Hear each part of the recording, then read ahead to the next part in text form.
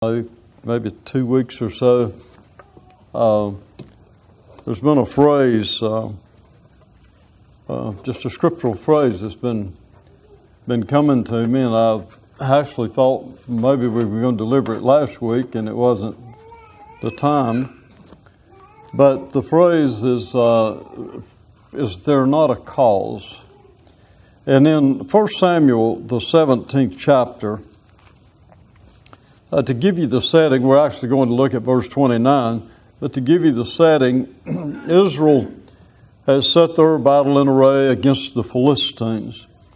And the Philistines have their champion, Goliath, that's going out and intimidating the Israelis' army. And Jesse has a couple sons in the army, and he sends David down to check on them to see how things are going, and he takes a gift to the captains and all that. And so while David's there, Goliath comes out and makes his boast and defies the armies of God. And it bothers David in a different way than it's troubled the rest of them. The rest of them their hearts have been stricken by fear. They run into their tents, and including the king, Saul. They're afraid of this intimidating giant, Goliath.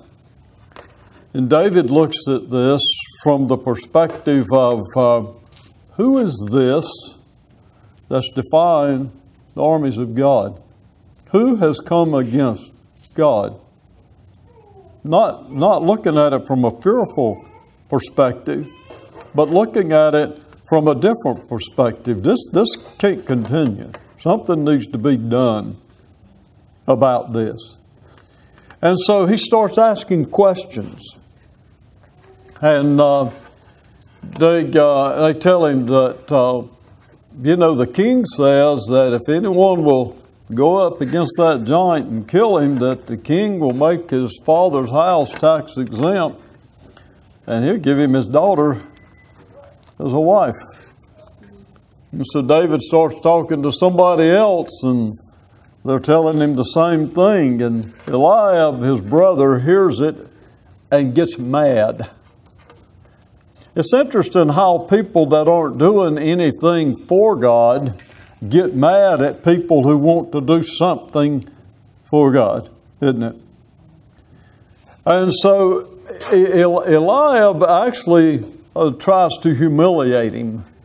What are you doing here? I know why you're here. Where are those few sheep? You're a shepherd and not even a big one. You understand? So I know what you're up to. And in verse 29, David said, "What have I now done? What's my error? Is there not a cause? Do I not have a reason for asking? Am I just asking to be asking questions? Am I just playing games? Or do I have a reason for asking what I'm asking?" I go beyond some things here and see some things in this. Not by chance that he just happened to be there at that particular time, but is there by the ordination of God. Jesse thinks he's sending his son. David thinks he's going because his father sent him, but God had a plan. And so often we don't even know why we do what we do or why we go where we go, but God sees something that we don't see. And there's a cause. There's a reason. There is a cause for you being alive today. There's a reason for you being in earth today. There's a reason for you being where you are geographically. God had a cause. And He wants you to catch the vision. He wants me to catch the vision of the cause. I've been meditating on this, and I was thinking about Jesus and coming to earth.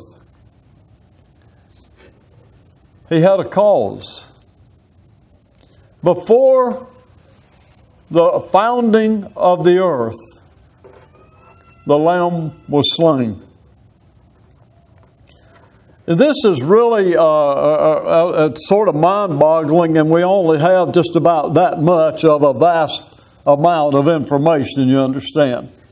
But God knew before He created humanity that humanity was going to disobey Him. But He created him anyway. But He didn't create him until He had a remedy for that. Knowing what man was going to do, God had a plan. So Jesus came to earth for a reason. He had a cause. And do you know, He knew when God sent Him into the womb of Mary, the Word, He knew from the beginning why He was here. He knew His cause. And at the age of 12 years old, He said to His mother, who was sort of chiding Him a little bit, because they had forgotten Him and left Him in Jerusalem, and for 3 days He was there. When they found Him, where was He? In the temple. And His mother's chiding Him, and He said, we've been looking for you. Didn't you know that I'd be in my Father's house? There's a reason for me being here. And it's all about Him, not about me. Isn't it so interesting how we can lose sight of the very cause of being in earth? For this purpose, 1 John, the 3rd chapter, verse 8, for this purpose was the Son of God manifested, that He might destroy the works of the devil. So Jesus' reason for coming to earth was to take out the enemy that was trying to take out humanity. The parallel runs with David, and David just announces, I'll go. I'll go. Sort of like Isaiah when God says, who can I send? You know, if God says that to most people today, they have a name. Well, send Joe, send John, send Tom. Isaiah said, send me. Jesus came here for a reason. David went into that camp for a reason. And here's what David's thinking about. Who is this that is opposing what God has ordained?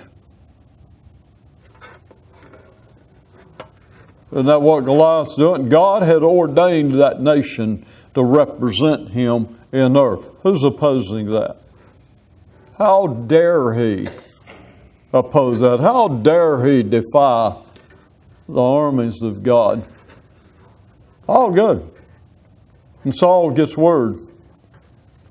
And so the king brings him, has him brought to him, and you just, by paraphrase, you're just a punk kid. You understand? You just young. That guy's been a warrior longer than you've been alive. You're no match for him. You see, a lot of people have that mentality. When you don't know your cause, you can see yourself small. Or when you do know your cause, other people can try to discourage you from fulfilling your purpose for being here. Now, who do you think you are? But he had had a couple of personal experiences. One with a lion, one with a bear. And through his personal experience, he realized what the Lord could do. He realized the power of God through his personal experience. I did it with my bare hands. And he had perfected his skills with the sling, you understand, over those few years. But Saul thinks that he needs to have the weapons of the natural, the carnal weapons, the sword, and have the armor. Wasn't good enough for Saul, but he thought David needed it. So he puts all this stuff on him and it weights him down. I'm going to tell you, doing it other people's way will weight you down. Trying to do things with their skills, with their whatever, will weight you down. And he says, I can't use this. I haven't proven this. I've proven this. This works. That's hindering me. And so he goes up with what he's already proven before the Lord, and he goes up not in his might, not in his power. He doesn't even go up as a warrior per se. He goes up as a servant and a messenger of God, and he just tells Goliath, who's making his boast, you know, what are you guys doing, sending some kid out like this with a stick and you know, a sling or whatever? David said, I'm going to feed you to the bird. I'm going to take your head off. Yes. Pretty good boast for a guy that doesn't have a sword. You understand? But what does he have? He has a reason. He has a purpose. And he has a confidence in God. You understand? And because he knew his reason and because he was confident in that, he did exactly what he said. He took him down with the sling, with the stone, and then he used the enemy's own sword to cut his head off. You understand? He knew his reason. Jesus knew his reason. Think about this. He knew he was going to the cross when he came. That's why he didn't resist going to the cross. That's why when he's tried, he doesn't make any defense whatsoever, to the point that is frustrating the ones trying him. The high priest that, I adjure you. You talk to me. Pilate said, you don't have anything to say? Don't you know I have power? Not knowing that Jesus had more than he did. He said, you wouldn't have any power. You wouldn't have any authority unless it had been given to you. The bottom line, I know what I'm doing. I have a cause. I have a cause for not talking to you. I have a cause for yielding to the cross. I have a cause for giving my life. My cause is to redeem humanity. There is a reason for me doing what I'm doing. Now I want you to think about it. How many of us do what we do because of a God-given reason? Or how many of us just go through the motions of doing things just to do them? You know, I remember I used to do things and Daddy'd say, why did you do that? I said, I don't know. I know why I do what I do today. I have a reason. And so do you. And it's interesting how Sherry opened up some things, you know, with that very thing, dealing with the presence you have on the inside of you. Is there not a cause to take those presents and give them away? Is there not a cause to use the presence that's been given to you? Think about it. I was listening to a song last night. It's the first time I think I've ever heard it. It's just simply called The Gift. But there's one line that really got my attention. It was your birthday, referring to Jesus being born into earth. It was your birthday, and I got the gift. You do understand Jesus is the gift. He didn't come for himself. He was doing all right before he got here. You understand? His reason for being here was for us. Our reason for being here is for others. We have come to serve the Lord. Forever how many years you live, your reason for living is to serve the Lord.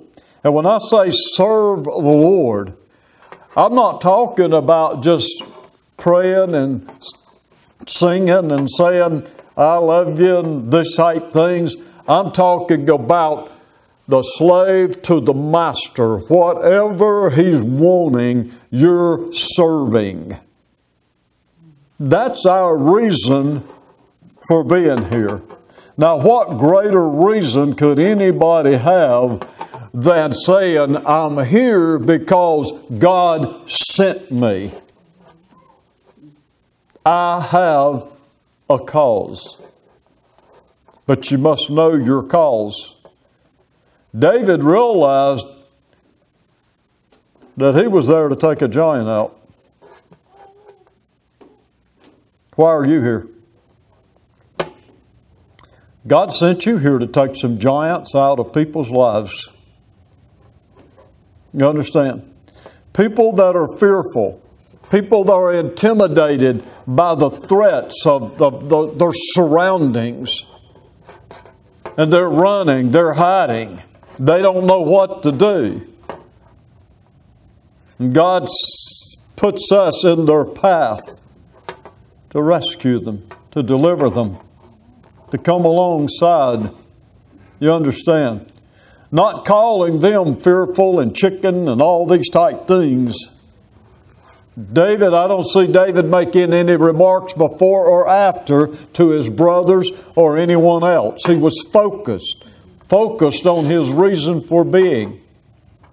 Even when he became king, he still knew that his purpose was to represent the Lord to the nation. His purpose was to keep that nation focused on the Lord. God said he's a man after my own heart. Can he say that of us? That we are pursuing the heart of God to the point that we want to do in earth what God wants done. Now that brings a little insight into the Lord's Prayer, as we call it. Our Father who is in heaven, hallowed be your name. Your kingdom come and your will be done on earth. So how's that going to be accomplished? How's that kingdom coming and the will being done? We open ourselves up to the Lord, the King of Kings. He sets up His throne in our hearts, and then we start serving Him, doing what He desires, and His will is done in earth. Pretty basic, isn't it? Is there not a cause? Yes. I don't believe anyone who's committed suicide would have ever followed through had they realized there was a reason for living. You with me? People would not give up if they realized there is a reason for living. And I don't believe people would be idle. if they realized there's a reason for being about the Father's work. There's a reason. Jesus said, work while it's day. The night's coming. You won't be able to work. You and I have a window of time to fulfill our purpose. Have you ever thought about that?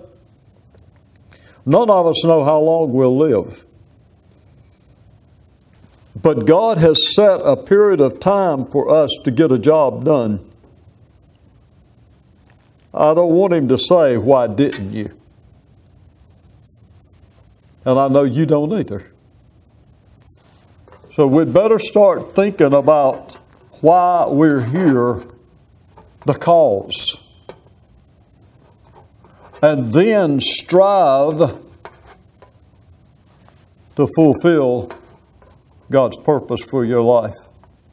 Don't see yourself as someone insignificant that really it doesn't matter if I do anything or I don't do anything. The truth is God's dependent upon you to do what He's ordained you to do. Well, how do I know that? How do I know what He's ordained me to do? That's the question. People are looking for some big booming voice to say, do this, do this. It doesn't work that way. You keep yourself available and you do what you know to do. If you can meet a need, you meet the need. You remember what Jesus said concerning the sheep and the goats? You know, to the one He says, when I was hungry, you fed me. I was thirsty, you gave me drink. When I was naked, you clothed me. Sick, in prison, you visited me.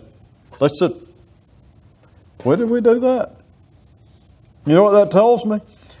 They didn't really have the full concept of why they were doing what they were doing. There was something on the inside motivating them. There was a cause. What was the cause? There was a need that they could meet. So because of the need that they could meet, there's a cause for meeting that need. That person needs me. And there's no fanfare. It's not that you're advertising what you've done. It's just you see a need and you meet the need. God saw a need in humanity and He met the need by sending His Son. Jesus saw the need. And so all the time on earth, He's given Himself to meeting needs, healing, doing miracles, forgiving sin even. Right? There was a reason. There was a cause. Somebody's in trouble. They can't help themselves. See, there's a lot of people out here that can't help themselves, but we can help them if we'll just do what we know to do. And honestly, that's what God requires of you. Do what you know to do. And it can be in just a prompting, an impression. Not something that's just rattling you and trying to get your attention, but something that it may just be a very light thought. Or, I should do such and such. Follow through. There's a reason for that coming to you. You with me? These things aren't just passing along for no reason. There's a cause, and God wants us to start stirring ourselves up. Stir it up on the inside. Stir up the gift in you. Stir up the Spirit of God on the inside of you to the point that you're paying attention to the Spirit. And when you start paying attention to the Spirit, you'll start meeting needs. But we have to get out of the mentality of I want my needs met. You'll get yours met by meeting the needs of others. Jesus said, don't think about those things. Focus on the kingdom of God and His righteousness. And if you focus on God's dominion, God's rule, God's righteousness, you will be helping other people. And when you do, you're serving God. We just had the wrong concept of what serving God was. Well, I live the best I can. I read my Bible every day, and I'll pray, before I go to bed at night or whatever. So I'm serving God. Have you done anything productive for Him? Or are you doing that just to soothe your conscience? You see, a lot of people go through the motions and they say, well, I should go to heaven because I've done such and such and such and such. That's not what it's about. Believing in the Lord Jesus Christ gets you eternal life. But this is physical life. God put us here to meet needs in earth. Every one of us are to be giant slayers. You understand? It's not for you to identify, it's just for you to do what God impresses you to do, and you take care of business. And when that person has a need, take care of business. It may not seem like a big thing to you, but it may be a Goliath to them. It may be something they can't conquer, but you can. We have a cause. Let's not miss our hour of opportunity or our time of visitation. Amen? Amen. Really, that's the message. Is there not a cause for me questioning all these things? Yeah, there's a reason. I'm not asking for my benefit.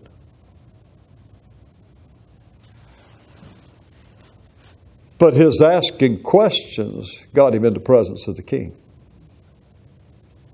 which put him in an area to where he was authorized to go against the enemy. You understand? There is a cause. Start listening to the Lord. Amen? That's the message. Real simple, isn't it? Father, I thank you that you bless us indeed. You enlarge our territory. Your hand's with us to keep us from evil so that we do not cause pain. And I thank you for blessing us and keeping us and for making your face to shine upon us and being gracious unto us. You lift up your countenance upon us and you give us peace. So, Lord, we're glad to invite you to rise up. Let your enemies be scattered and let those who hate you flee before you. Amen. Amen.